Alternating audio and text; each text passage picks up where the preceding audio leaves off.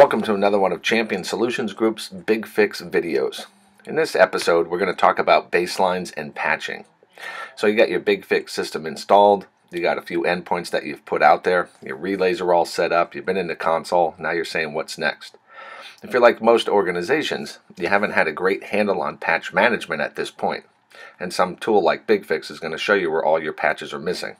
So if we walk into the BigFix console, go into the patch management overboard dashboard, we're going to notice we have thousands of patches that are applicable to our organization. How do we start ourselves creating these patches? Well, that's what we're going to do next, is go into the BigFix patching wizard.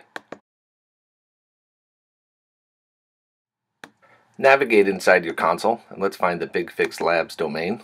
Click on that, and if we'll notice right down here we have the patching tools, and inside the patching tools we have the wizard for the patching wizard. As the screen comes up, you're going to notice here that we have our sites. Our site selected as patches for Windows, and the default year is 2015. I'm going to change this to the year of 2014, and I'm going to select every month from that year to begin my baseline. So simply move your mouse and click and select all of the months that you want a BigFix wizard to search for patches from this patch site. Once we have all of our months selected, I'm going to move to the top right and click the next button. It'll start processing patches at this point. Next, you want to hit on applicable computer column, sort them by that, and so that way we're only grabbing patches that are applicable to our machines or our environment at this time. The other thing I'm going to do is use a filter here, and I'm only going to look for critical patches. So I'm going to create a baseline of 2014 for critical patches. So if you notice, we're only looking at critical, and obviously we're only going to start selecting machines or patches that have applicability to them, meaning they are applicable in our environment at this point.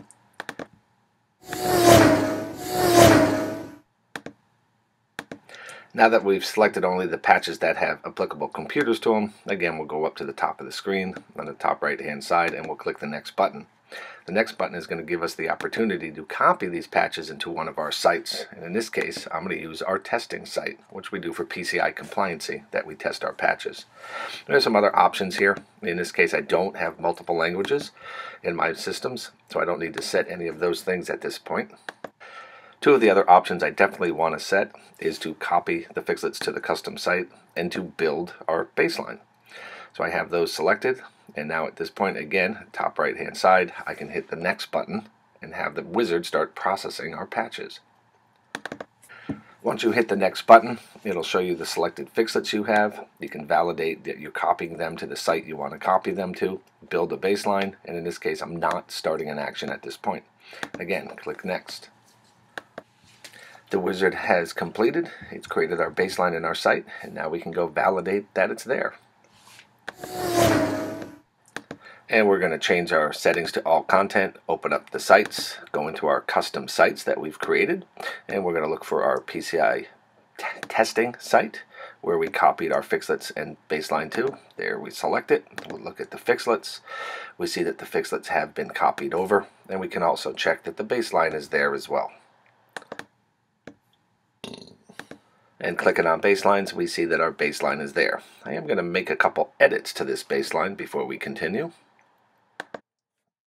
So once we have the baseline selected, we hit edit.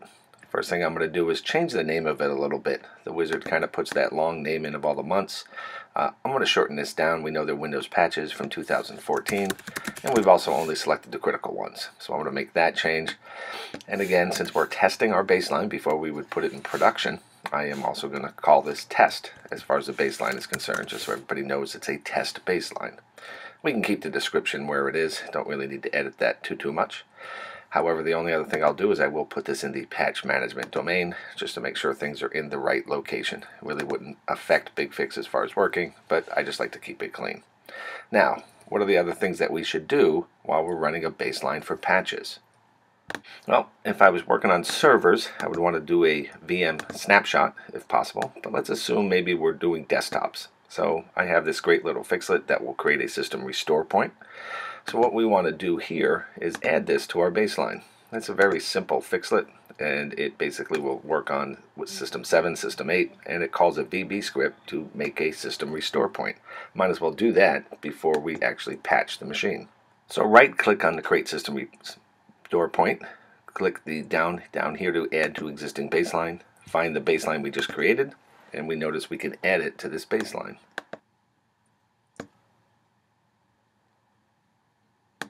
So we'll review the components of our baseline, and obviously we probably want to move the create system restore point to the very top so it's done before anything else is done at this point.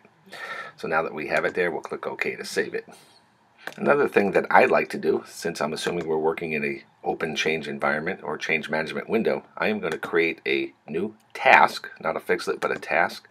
And this task is basically going to reboot any endpoint that requires a reboot. So we'll type reboot endpoint here. We'll add this to the domain of patch management, and we'll give it a quick description. Basically, we're going to reboot any endpoint, but only if the endpoint requires it. So we'll figure out how to do that in a second. So rebooting a Windows endpoint is quite simple. Inside of the action statement, if you start typing restart, the system will help you figure out the command restart space 60. By default, you have to give it at least 60 seconds. And the relevancy here, we're going to add a relevancy clause. We're not going to use true. What we're actually going to say is pending restart.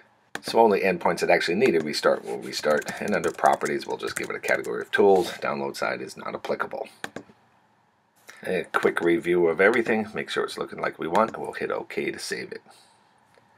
Now that we have it saved, we basically want to add this to our existing baseline, just like we did with the...